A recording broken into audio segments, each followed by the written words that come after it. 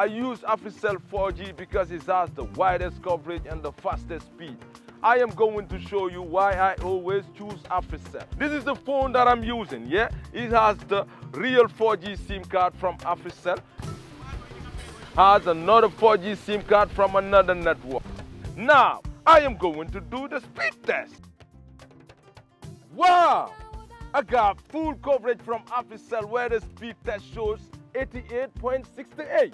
And this other one had no coverage at all from the other network. This is the proof. Africell 4G is the real 4G with the widest coverage and the fastest speed. By far, the fastest. So hurry and go replace your Africell SIM card with the real 4G SIM card. Where Africell goes, no one has the speed to follow. Nobody has sent me any million. It remained on paper. And who have proofs? Well, I would not say disappointed, but I'm surprised and alarmed. Because if I have a letter to that effect, now, this is the, and this particular one was NYSS, but if you look at this letter, this was a request. If you look at the caption, request to support the augmentation of overseas votes. In fact, if you look at it, it was addressed to all the satellite institutions based on the consensus reached in a meeting with the Honorable Minister in his office on the 26th of February, committing that understanding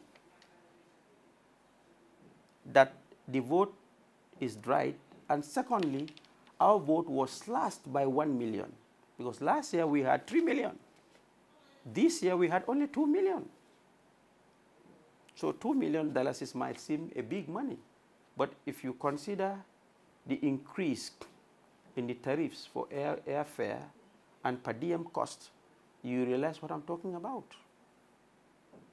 In Gambia, when you talk about grade 11, it's a very high post, because most administrative positions, including the permanent secretary, stop at grade 12, including the directors. Most of the executive directors and directors are at grade 12. So failure by, and I think we believe is inadvertent, deliberate, that because they cannot tell us that since they were established, they are not aware of the vacancy. They knew. Because the last substantive post holder left in February, on the 28th of February, and was reintegrated into other government services. The post became vacant.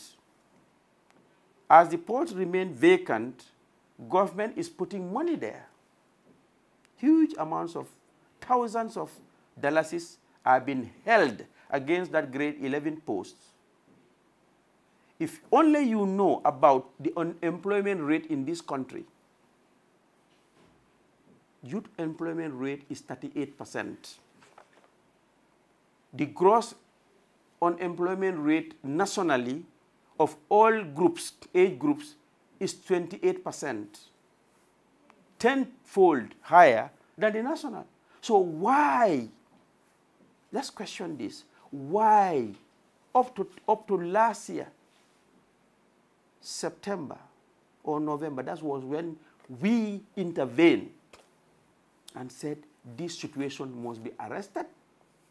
It cannot be allowed to continue by making that vacant position, leaving that position unfilled.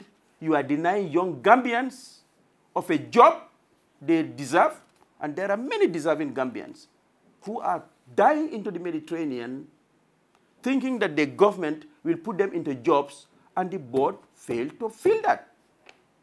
And based on the service rules, it is their mandate.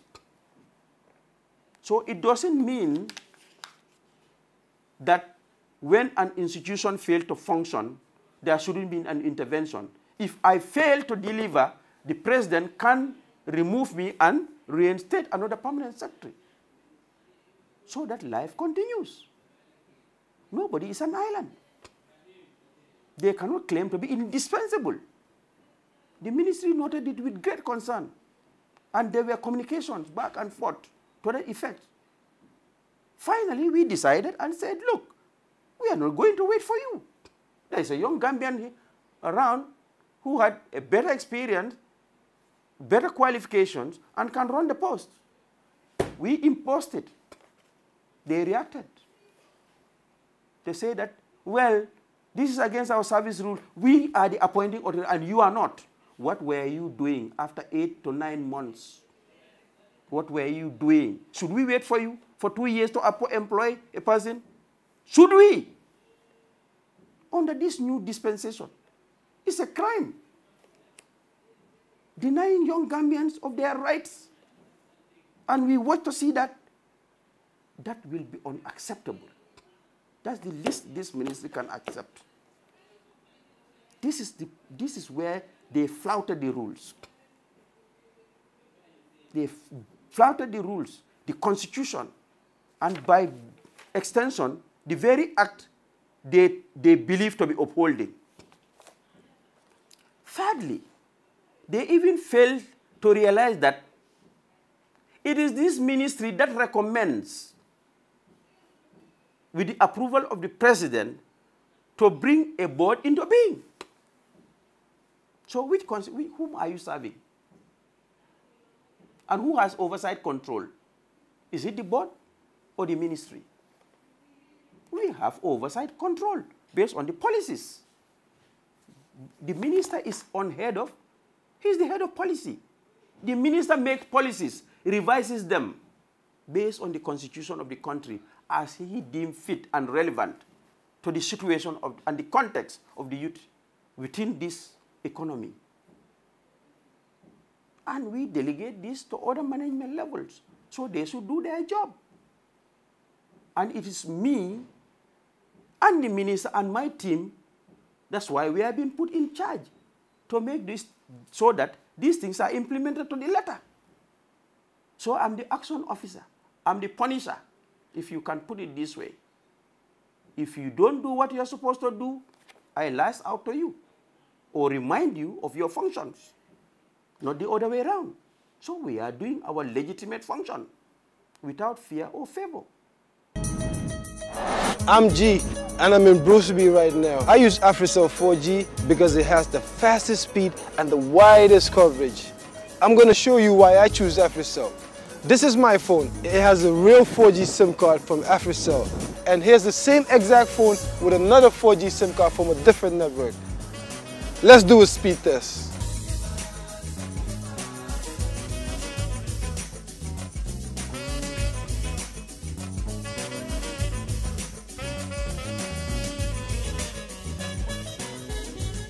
Wow!